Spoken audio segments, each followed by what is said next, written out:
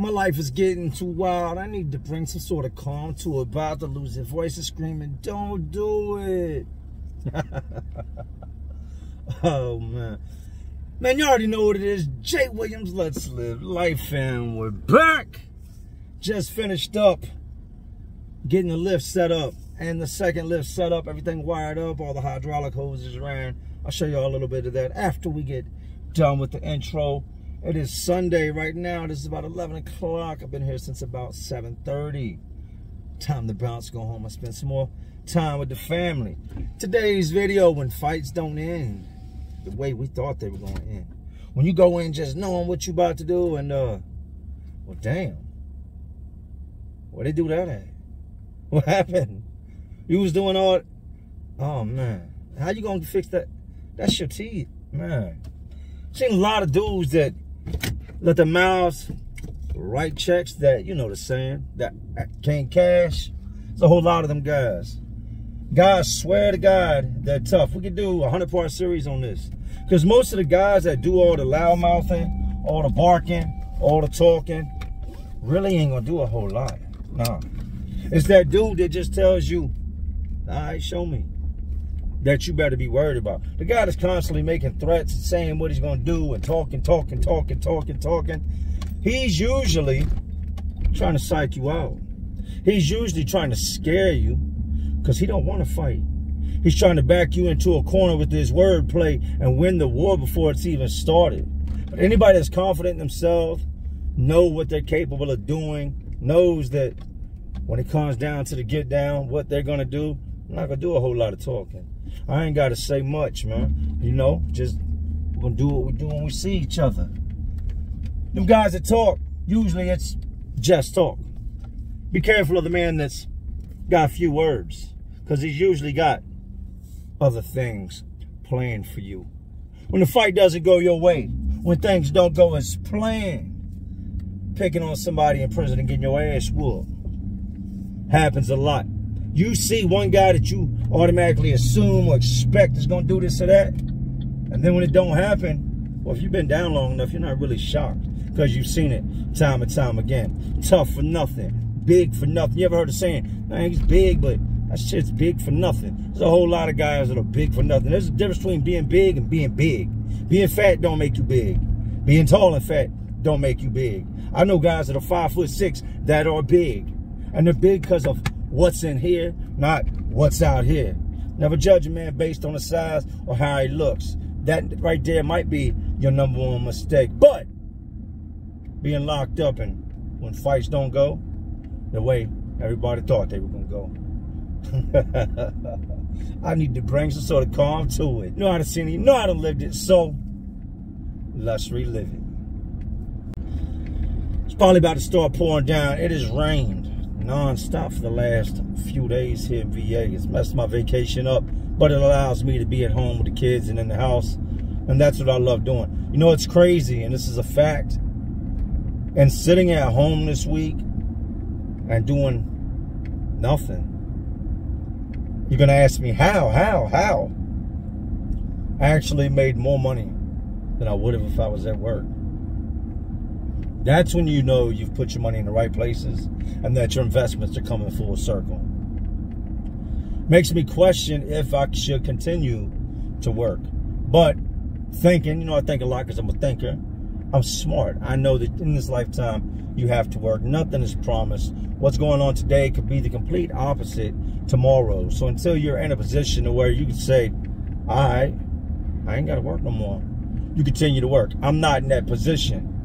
I'm in a good position, but I'm not in that position. But let me show y'all some quick footage of the next step in my life. I've talked about these tow trucks, automotive repair, and everything that's coming with it, and it is 100% going down. I'm not a guy that talks about something and don't do it. If I talk about it, it's coming. It may take some time, but it's coming. I'm currently working on getting the Class A license, CDLs, all the things I need to drive those big trucks. Currently working on getting enrolled in these courses, these classes, and I have some friends that, you know, own tow truck companies, tow trucks, so that's going to play into my favor, but it's all in the making right now. So let's catch this quick clip of what my day consisted of. All right.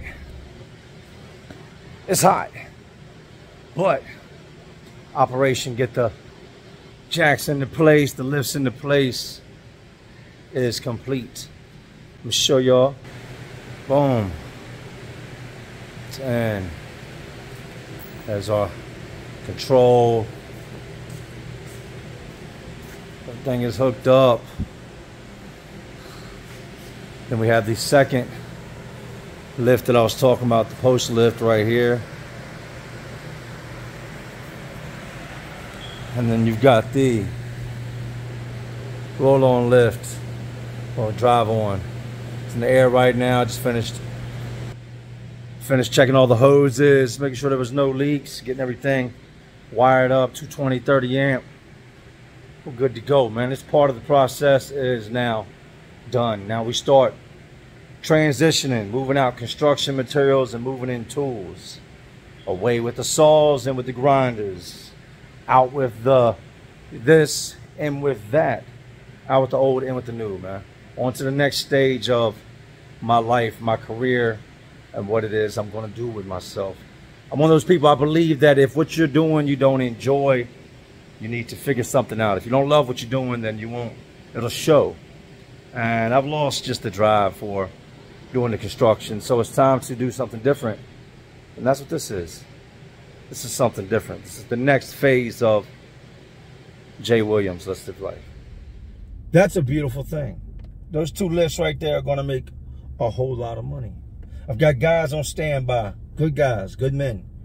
Ready to start work. Ready to start turning wrenches. Ready to get behind the wheels of them trucks and get these cars and these trucks and whatever it may be hauled, moved away. We're going to do out-of-state towing. What happens if your car breaks down in Texas and you live in New York? How the hell you going to get your car home? A lot of guys stress about that. Give us a call. Head out to Texas, scoop it up, and get it back to New York for you. Or local. And then you got the winter time where everybody seems to be stuck in the ditch. Somebody's got to come get you out. Or your junk broke down on the side of the road at 3 o'clock in the morning. Don't nobody want to come. And we're on the way. There's a million different ways to make money in this lifetime. And the only people that won't agree with that are the people that have no hustle on them or really don't know how to make money. That is not me. Let's get into today's video. When I first moved to Richmond, we had this kid in my neighborhood that was a bully. I didn't grow up around there, so I didn't know him like that, but I'm the new kid coming into the neighborhood. It didn't take me long for me and this kid to get into it. At the time, you got to remember, I'm 12, 13 years old. I'm not a big kid, but I didn't come from Mayberry. I'm not a scary kid either. Where I come from, we fight. That's just what we did as kids. Even as friends, we fought each other. We called it a friendly fade. You had to see if everything that kid was talking about was real. You had to test the waters. I don't believe you. You need more people. So coming to VA and coming to Richmond, I thought it was going to be sweet. Richmond's nothing sweet about it. Richmond's hype. Richmond's live. Richmond is turned up.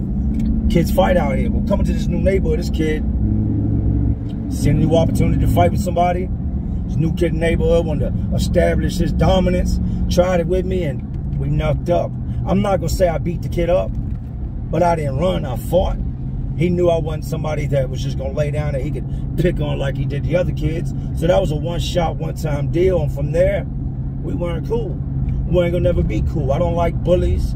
I don't like dudes that try to throw their sides around or pick on people they feel that they can because they're bigger than them or because that kid's quiet. I don't like them type of dudes.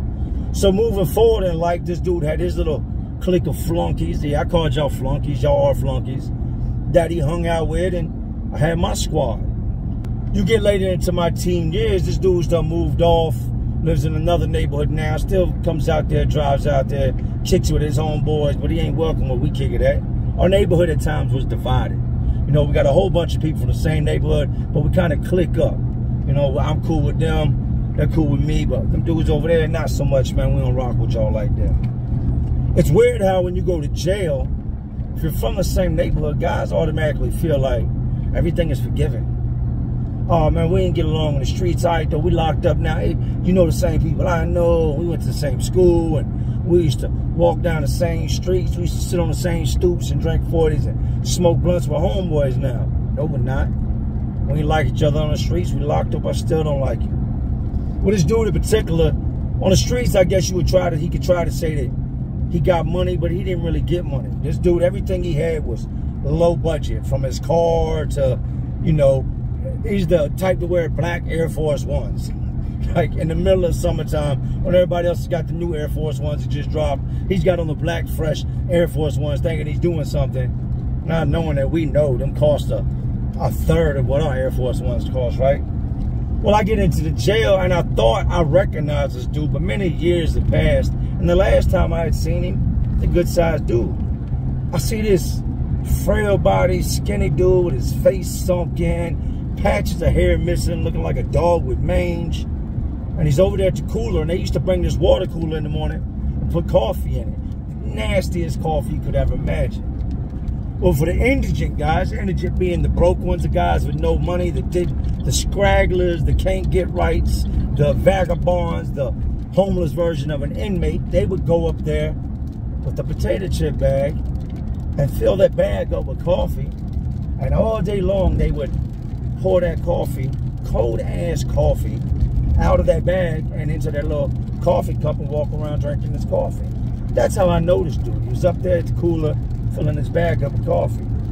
Sitting out there talking to a couple dudes. Mind you, now I've been in the jail better part of maybe a week and a half, 2 weeks, and I just got moved over to this pod, which was 5D in Riverside. I'm sitting at the table talking to some of the dudes I know, a couple dudes from Richmond, a couple dudes from Petersburg, just shooting the bullshit, chopping it up, doing what we do past the time. I think we were playing dominoes. And he walks up, hey, what's up, man? I look up at him. Hey, that's the dude from the water cooler. I can't pinpoint where I know him from, but the face looks very familiar. What's up with you? Damn, dog, y'all, yeah, I mean, like, I got y'all know me or something. Do I know you? My name is such and such. Such and such what? He tells me his last, and I'm like, oh, shit. As I'm looking at him, I wasn't no junkie on the streets. I'm healthy. I didn't come in all wore down and ragged out and, you know, rode hard and put away wet like this dude. I still had some size on me. Was a bouncer right before I got locked up. Wasn't no small dude. I'm looking at him like, all right, what's up? What's up with you, man? How you been? What you locked up for? I look at him for a second. He continues to talk. I don't make much small talk with him. He gets the, you know, the clue of what's going on. All right, then, and walks off. I'll talk to you, homeboy. I ain't rocking you on the street. Away from my table, man. I'm standing there trying to talk to me. This guy goes around asking everybody for stuff. He is what I told you. Exactly. He's indigent. So he's always bumming stuff. Hey, man, you got a stamp? Man, can I get a soup? You got a shot of coffee? He's one of them dudes. Comes to my cell one day, and he's standing there trying to talk to my cellmate, which at the time was Jimmy Yates. He's another whole case. And I told Jimmy, I said, yo, I don't really get right in front of dude. I said, yo, I don't really rock with dude like that, man. If, you know, you want to kick it with dude, man, carry that shit on out somewhere. And I don't want that dude at the cell. Dude looks at me funny, and Jimmy ain't the type that's going to say anything. As Jimmy, I eventually did put hands on Jimmy. And Jimmy's like, all right, Jake, hops off the bunk. Come on, man. Rolls out there and gets to talking to dude. Short time later, he comes in the cell. He got 2 coffee cups, his cup and dude's cup. Takes a spoon in his bag, gets him a shot of coffee, and gets dude a shot of coffee. I'm shaking my head. Bro, you already ain't got much, and now you splitting it with this bum. We lock in tonight. He's like, man, why you don't like dude? Dude's all right. That's when dude's a bitch. What you mean he's a bitch? I said, I told him the whole situation when I first came to VA, and me and dude rumbling, and he was a bully, and he used to like to try to pick on dudes, and I don't like no bullies. I said he wouldn't try that shit with me. I said, you know, I feel for real, I've always felt some type of way about what happened when I was, you know, a young dude, man. Like, tried to apply pressure, but as I got older, I'll break every bone in that boy's body, man. I said, even then, when he was twice my size, he couldn't whoop me. He was like, well, dude, I ain't trying to, man. Dude don't say nothing but good stuff about you. Say you this, you that, yeah, whatever, man. I'm sure he's gonna say that, right? As I told you, this dude continues to borrow stuff from people all the time. And they used to come in the commissary, and the commissary would come in our pod, and they wheel these carts in, and they had these big brown bags, like a big shopping bag with your name written on it, your state number. And they would lock everybody down, and then they would, when they pulled your bag, they would tell the officer the name. The officer would look up your name, look up your cell number, which was usually written right on the bag, and they would pop your door. Williams, from the front commissary. You come up there, they read out your list. Boom. You do commissary. You make your commissary. This guy never went to commissary. Not there, not ever, never, ever did he go to commissary. I guess his people on the streets didn't like him much either because of who he was as a person. You know, it's funny how quick the tables can turn. How somebody that was once, I guess you could say somebody, can quickly become nobody. And that's what had happened with this dude. At one point, he was somebody, or at least he thought he was somebody. I never felt like he was anybody. But because he had bullied people, and I guess some people respect fear, we know that to be a fact, he felt like he was somebody. You get into jail, sorry, homeboy, none of that shit matters here.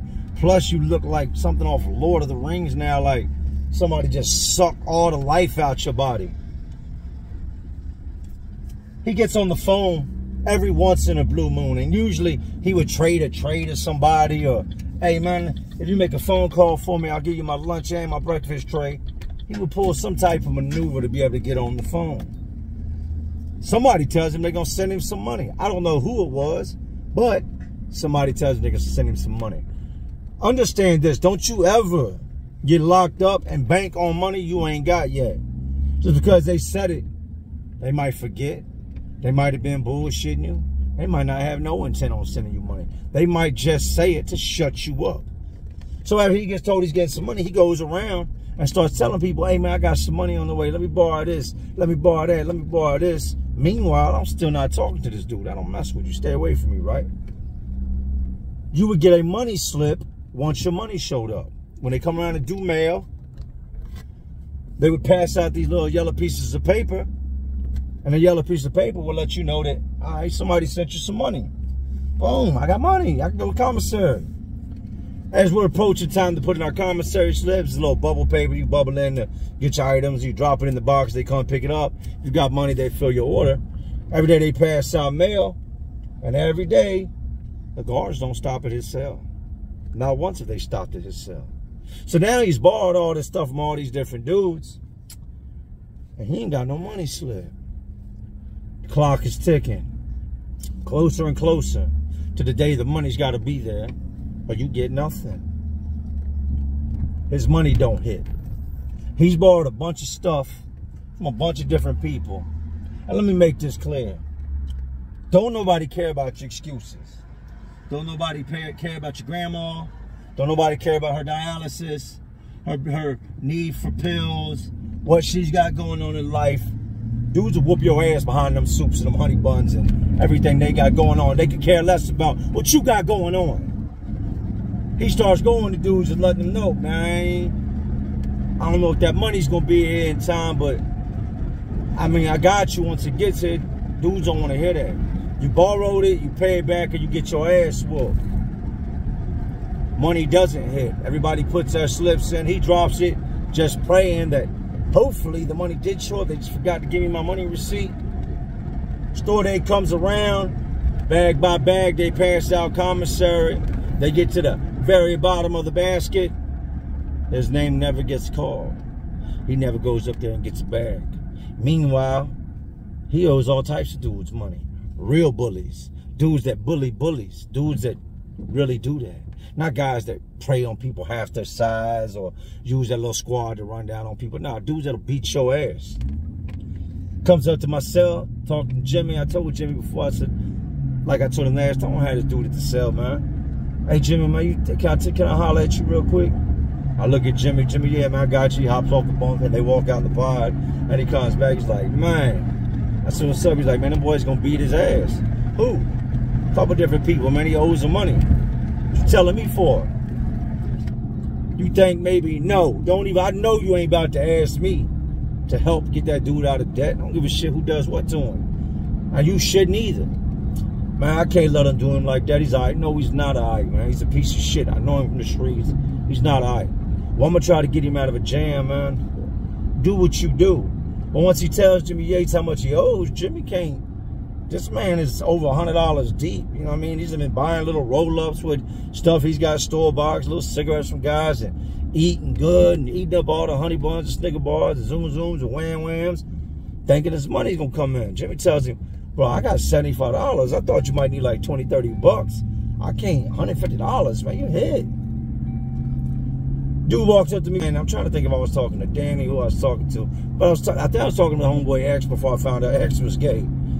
Comes up and he's like, look, man, I know you don't, you know what I mean? You don't rock with me, man. We ain't really kick it like that in the streets. I just wanted to apologize for the shit that happened way back in the day. No, you don't. You're trying to find a way to get your foot in the door because you know I'm straight when it comes to money. And I'm straight with them dudes that want to beat you up. I don't say much. I just look at it.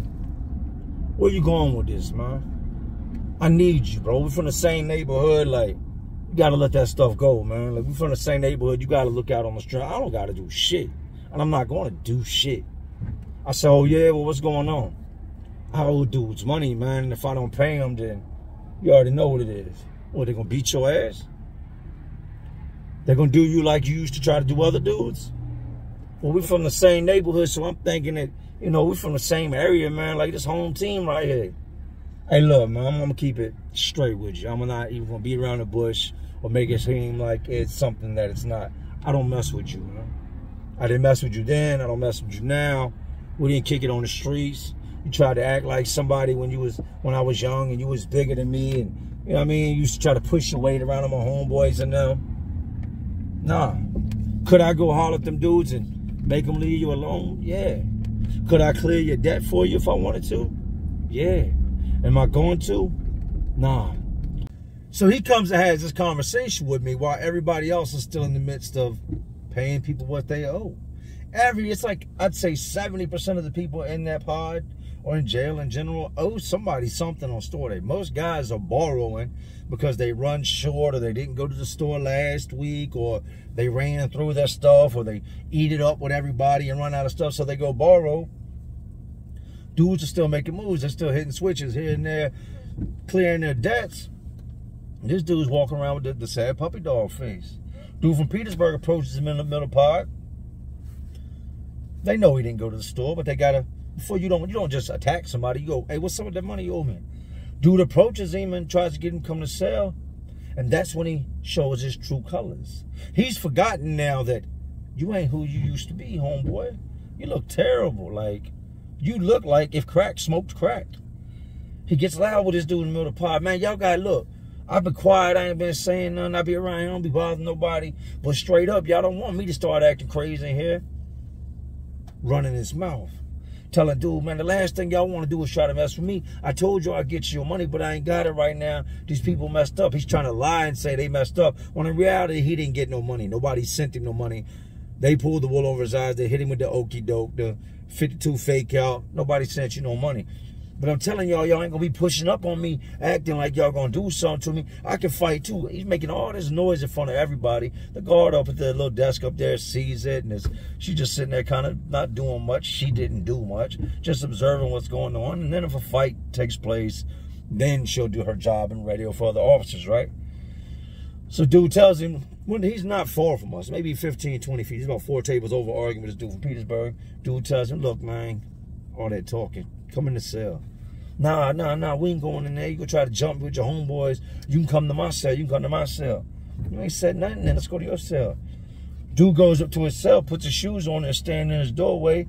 What he's doing is he's standing in his doorway so the officer can see him. He feels like if he can keep eye contact with the officer, and the officer can see him at all times, that he's safe. But once he's out of her eyesight, somebody can slide up in there and beat him up. I see the dude from Petersburg go over to his cell, lace up. He's standing in his doorway looking up at dude. He's got his shoes on. He's got his shoes on. The officer starts talking to somebody else. Dude slides up there. Dude tries to hurry up and shut the door real quick. Another dude that lives in a cell a couple doors down grabs the door so he can't shut the door. And the Petersburg boy slides up in there. Boom. Puts hands on him. You hear the skirt, skirt, skirt, pop, pop, pop, pop. Them up there rumbling. Petersburg boy gets his thing off. A couple minutes later, it comes out, pokes his head out the door. And it was actually one of his homeboys that ran the distraction and got the guard's attention so he could go do what he was doing. Dudes are making noise, doing all this other stuff so she can't hear what's going on in the cell. Petersburg boy, dusts his ass off, comes on out there. I'm not going to lie. Why lie? I was enjoying it. I'm loving every bit of it. Watching the bully get his ass beat. Stood out here, made a scene in front of everybody. And you just got whooped by a dude half your size. The Petersburg boys know how to fight now. Don't get it twisted. They get down. You better ask about them. And they do them things out there in the streets.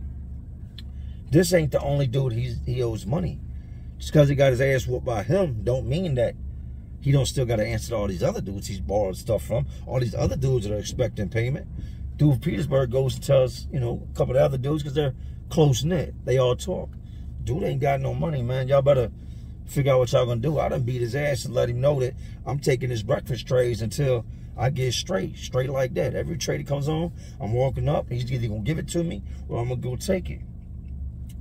Now dude comes out the cell. He's all lumped up. Big ass knot on the side of his eye, looking like somebody elbowed him and Jean-Claude Van Damme him or Kimbo sliced him. And this big ass goose egg on top of his eye. Comes out, sits down in the day room. Another scare tactic. Not trying to go in that cell because dudes held the door on him so he couldn't shut the dude out, so he didn't get time to go to the officer. He can't go to the officer and tell her he fears for his life. There's only one officer here, and if you do it, everybody sees you, everybody knows. You're going to go to the hole, and there's a very good chance you're going to come out the hole and come back in here, still owe these dudes, but now you're a rat. It's going to be that much worse. He's sitting in that chair, and another dude comes behind him and says, hey, man, what's up? You plan on coming over here and hollering at me about the money you owe me? Look, man, I know you know I just got to fighting with such and such for Petersburg, man. I ain't got the money, and dude mushes his face. He's in the middle of talking, and dude just shoves his face. Once again, why lie? I'm enjoying what's going on. Better have my money, I'm going to beat your ass, right?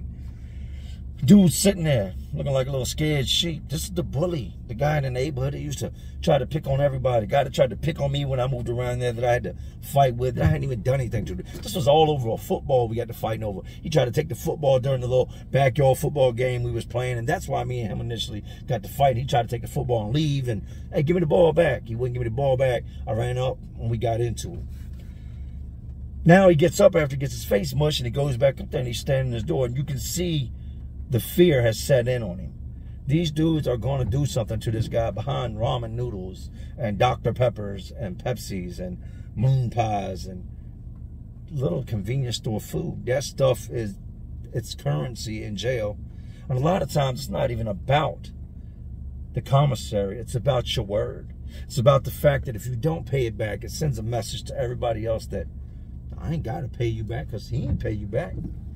He's standing in the door, and I start looking around, and I see a couple of the dudes he owes outside of the one that beat him up, the one that mushed his face. The other dudes are standing there talking about themselves, figuring out what they're going to do. You can't apply too much pressure because then he'll leave. But if he ain't going to get no money and you're not going to get paid, then it don't matter if he leaves. What you need to do is whoop his ass so that regardless of what happens, everybody else knows you're not playing about yours. I see these other dudes spread off now, and they done put their shoes on, and they've come back out, and they gathered up again. They're going to go up there and just run bank game on him and just stomp him out and beat him up. I look up at him, I see him coming down the staircase. He's trying to make his way over to the officer. I fear for my life. I owe people money. I'll tell y'all whatever y'all need to know. 6'9" status, get me up out of here. It's all bad. He's coming down the staircase, and as he gets about maybe 4 or 5 steps from the bottom, you could reach through the staircase. You could stand under the staircase where dudes would congregate. It's just about 4 or 5 steps from coming down the bottom. Dude reaches through the stairs and grabs his leg and pulls him, and he falls. Boom, down the staircase. Dudes run up on him and just commence to putting the 1-2s on him, putting fists on him, beating him up right in front of the officer. The officer, hey, y'all stop that, y'all stop that. Distraction ain't no good no more. He done fell down the staircase, which made a whole bunch of noise. Mind you now, it wasn't but 4 or 5 steps he fell, but they're metal steps, so it hurts. I don't care if you hit your elbow, your chin, your face. Falling on the metal stairs hurts whatever you come in contact with. And these dudes just went ahead and beat him up. But the thing is, they had a whole bunch of dudes standing over toward the staircase that when he come down, he's going to have to try to part the seas and walk through. So he knew it was bad, but this is the only way to come down the staircase. They beat him up. The officer radios, you know, for help. She can't move by herself. She got to have backup. She didn't even get up out of her chair. I think she might have stood up to look. But there's so many dudes standing there, she can't see who the aggressors are. She can't see who's actually assaulting him. She just sees maybe 15, 20 guys standing there. They're all blocking the beat down this boy is taking. I'm sitting out at the table with the dominoes spread out, sitting there eating my little whatever I had made up, just watching these dudes beat him up. By the time the other officer comes in, the dudes that beat him up have done spun out. They have no idea who just beat him up. Well, I seen him, and so they go get the guys that the officer did see. They do what's called a hand check. Check the hands. Ain't no damage on the hands. They have no signs of nothing. The camera and the pod didn't work. They beat the dude up. Guards come to him. Who beat you up? Dude's just standing there staring out their door. They got him in the day room. He's sitting on the bench. And guys are standing at the door just praying. Go ahead and say something. We know people all throughout this jail, Mr. Bully, Mr. Guy that used to pick on people on the streets. You ain't so tough now, are you? Running your mouth talking about what you was going to do. Borrowing money. Thinking because you know people in the streets that you're safe in here. You know what he did? Told on them dudes. Right in front of them. Man, it was the dude in cell such and such, and the dude in such and such, and the dude in such and such. Told on these boys. So then they take him, move him to the hole for fear of his life. They then take the guys that beat him up and put him in the same hole so that they can yell down to his cell, damn, it's like that. You told on us. We'll beat the shit out you when we get up out of here. About a month goes by, and the guys they took out of there, a couple of them returned back into the pod, talk about the threats they made to him, how he was all tough behind the door. When they get him, they was going to beat his ass. They start sending kites to different pods, trying to figure out where'd he go. He just can't be in a hole no more. Where did he come out to? What part of the jail is he in? No matter what part of the jail you go to, somebody's going to slide a kite. You're going to get touched. You owe that money over here. My homeboys over there are going to come collect, and they're going to beat your ass for telling on me. Another dude comes out the hole night. 3-4 months have passed now. We still can't figure out where this dude is in the jail. He's hiding. He's laying low. Like, what the hell? How can't we find this dude? Dude comes out the hole and comes in our pod, and dudes get to talk about it like, oh, no, that dude was still in the hole. What you mean he's still in the hole? He should have been out 30 days. Oh, no, he's refusing to come out the hole. Said he fears for his life. And that if he goes back in the general population, dudes are going to do something bad to him. My, oh, my, how the tables turn. How you went from being the bully in the neighborhood. How you had made a name for yourself on the streets for picking on people. You were so tough when didn't nobody want to fight. But when you got in there around real savages, real gangsters, real killers, your true colors showed. That's what a bully does. He picks on people he feels like he can beat. He picks and chooses his battle. To a man that can say he's never lost a fight, there are some men that are built like that. But those men are very few. If you've never lost a fight, 9 times out of 10, you've picked and chose the battles you wanted to fight. Oh, nah, I ain't messing with him. Hell no, I break all my teeth out. I'm going to go pick on him. It was a humbling experience.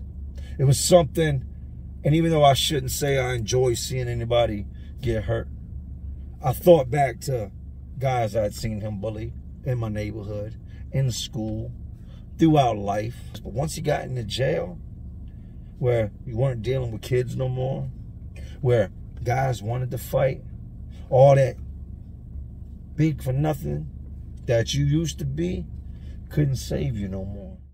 No, it's crazy, man. Life is a crazy thing when you look back on somebody you knew when you were younger, and then you see that guy grow up.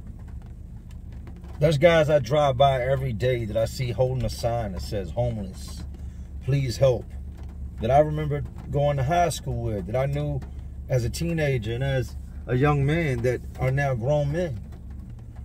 This guy was once somebody that some dudes feared in the streets. He could do that out in the world, but once he stepped into an environment where he was no longer an alpha male, where he went from being the predator to prey, his true colors showed. He went on to become a junkie, a drug addict, died of an overdose. Like I said, life is crazy. Who would have ever known when I first got here and I got into it with this dude over a damn football, ended up fighting with him. We couldn't be cool after that. I was just one of those guys that if I did not like you for who you were, there was nothing you could do moving forward to make me like you. I didn't know when I was just a kid that I would end up in jail with this guy one day and that he would try to be friends with me. He didn't know that when he picked that fight with me when we were kids that I would grow up and be somebody that he would one day need it. You don't go around making enemies because you never know when the guy you're causing problems with might be the same guy you need help from. I just so happened to become the guy that could have saved him from getting what he got. But after everything he did in life, all the pain he caused others, the fear he inflicted on others, nah, he didn't deserve that.